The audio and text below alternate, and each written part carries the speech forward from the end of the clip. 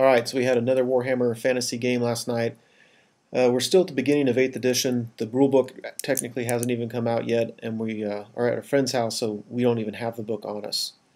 So what we thought we would do for deployment, since we didn't have the book with all its charts and everything, is we just decided we would theme it. And so we said this is my Bretonnian army has discovered an orc and goblin village, and we are attacking it, trying to rid our forest of those foul beasts or something like that. So we didn't. All the terrain is normal. There's the stream going into a swamp. You see the hills, the rough terrain, woods. It's kind of centered around this piece that my friend built from scratch, which I thought looked pretty cool. So that's their, I guess like the first building of their village, which we don't see the rest of their village. And any units within 6 inches of this are stubborn. Now, as the game played out, he used it, but I've kept forgetting that my units were stubborn too, so I never used the stubborn ability of it. So my goal for the game was to treat it as that theme. So I wasn't going for a minor victory. I was going to try to crush them completely off the table, disperse them. My other goal was my level 2 damsel who takes the lore of beast finally rolled the 6th spell, and so she had the potential for turning into a dragon. So my goal for the game was to get her to do that. So there's an overview of how we approached it. If we go real quickly from my right to left on his side, he's got a board chariot, stone thrower, or whatever they call it, rock lava, I guess. 10 airboys. There's a level 2 orc spellcaster in there. 6 trolls. He's a general, which I think is a black orc war boss or whatever on a boar. Big unit of night goblins. Couple pump wagons. Some regular goblins, spear chucka. There at the back left are some night goblins with a level 4 spellcaster, some more night goblins, another spear chucka, and then a big unit of orcs with spears and his battle standard bearer. And when he deployed that unit way in the corner like that, I just kind of assumed that unit was useless and out of the game, but with terrain not affecting things anymore, it really ended up not being the case. So on my right, I just stuck some archers out here. Really the main reason they're here is to get a single wound on the trolls to make their regen go away for a shooting phase, and then so I can drop a rock or two on those guys. But they're also here just to annoy or harass, just the only thing on this side of the board I have. The fast cav deployed to the right initially, but then they got their free vanguard movement, so I brought them over. I want them to pull the fanatics out of that night goblin unit. You can see the other guys I have. There's the knights are knights of the realm. I've got 12 questing knights, stuck some more archers in the middle of that river, that stream. I figure they're peasants, they can deal with it. Here on the left I have a big unit of knights errant, and those are my Pegasus knights that went ahead and took their vanguard movement 12 inches up. And their job is to release the fanatics for these 2 goblin units and take care of the war machines if they can survive all that. I really hope they survive. I don't need to lose that whole unit to some fanatics, but I'd rather them deal with it than have those things mess me up in other areas. So he decides to let me go first.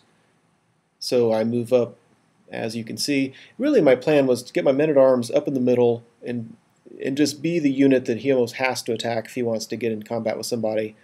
Even though that stream's in the way, I kind of intended my questing knights and knights errant to work together to take out anything coming from the left-hand side.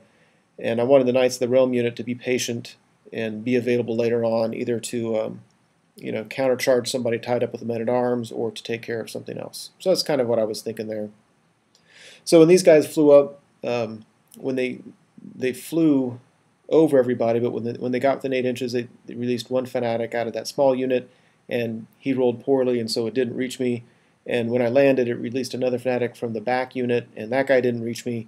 So that was beautiful as far as I was concerned. Now these fanatics are behind his lines. They're not going to hurt me. They might hurt him a little bit. And it didn't kill my Pegasus Knights in the process. And it looks like I'm in a weird formation there.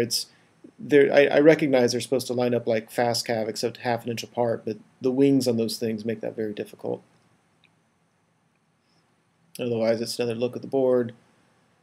Over here, the archers were able to get a wound on the trolls. My trebuchets launched rocks over there, and I think I only did a total of 2 wounds, so kind of a failed effort there. So he moves up, as you can see. His trolls are getting out of line of sight of my archers. He didn't like the flaming arrows I had. Yeah, he did. It kind of surprised me that he didn't move his chariot. Otherwise, you can see he's hanging back. He decides to hang back with his troops. I'm guessing it's because he likes the stubbornness of that building.